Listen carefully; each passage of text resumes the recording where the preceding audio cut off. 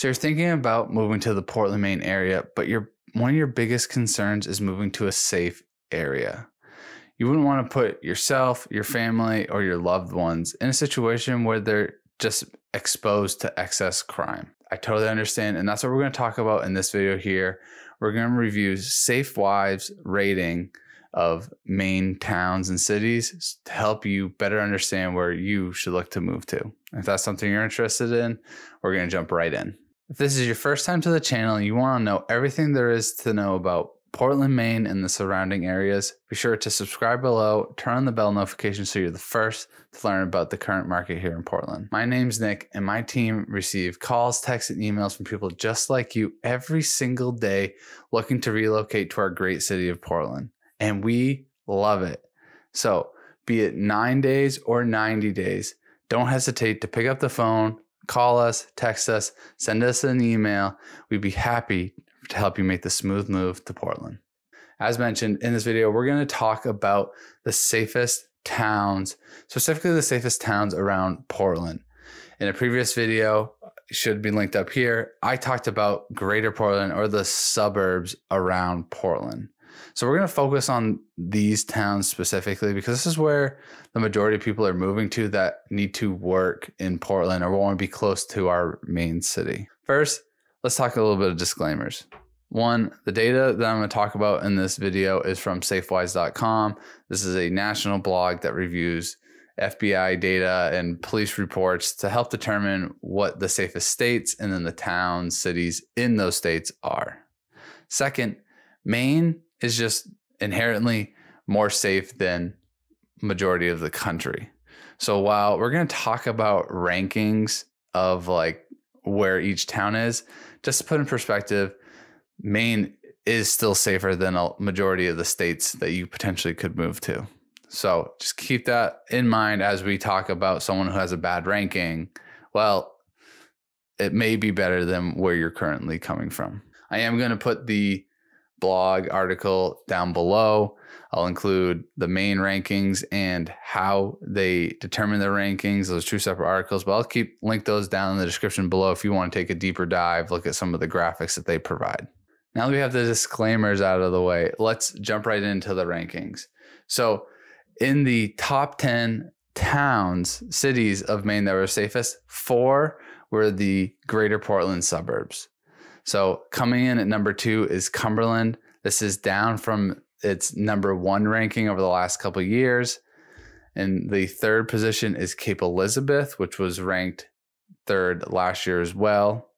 Then Gorham was ranked number 6 as safest cities in Maine. Now this is up 3 spots from last year. And then the 7th ranked safest city is Falmouth, and that is up 8 spots from last year. So out of that top 10 list, 4 of the 12 Greater Portland suburbs are in the top 10. So this is a great safe place to live if you want to have to work in Portland, want to be close to Portland, but you want to be a little bit safer, relatively speaking. So now let's talk about the remaining suburbs in Greater Portland and where they ranked throughout the state. So next on the list is Yarmouth, Windham, and Freeport, and they came in at 16, 17, and 21 respectively. Now the biggest jump, again, you can look at the link below, is Yarmouth went from position 4, ranked number 4 in 2021. They've dropped all the way down to 16. Again, you can look at the rankings. I wouldn't say Yarmouth is now not a safe city, but that was the biggest jump out of those 3. So next you have Scarborough at position 30, Westbrook's 33, South Portland's 38, Portland's 44, and then they wrap up with a total of 54 cities in Maine that they ranked. So there you have it. Those are the safest towns around Portland. As we went over, Cumberland was ranked number 2 statewide, and Portland rounded off the list at 43 for the state. Now, I will say, take those with a grain of salt. I'm going to, like I mentioned, the link for how SafeWise ranked them is below. But just from my own personal experience, living in Cumberland, growing up here, all the towns in Greater Portland are safe. And the amount of population you have is going to dictate where you land on this list. So where Portland has a lot more population, there's a higher chance of crime to happen versus here in Cumberland, which is, 95% residential, and almost they're trying to keep that rural feel. So there's just less population. I mean, just for example, I don't know what the graduating class is right now. When I graduated a decade ago, I graduated with 127 kids, right? So the population is a little bit less than you would have in the city. So that's probably why you're seeing the list come out as it is. But like I said, Portland the greater Portland area is a safe place to live compared to the state and compared nationally. So as I mentioned at the beginning of the video, my team and I, we help people just like you every single day make this smooth move to relocate to the Portland area.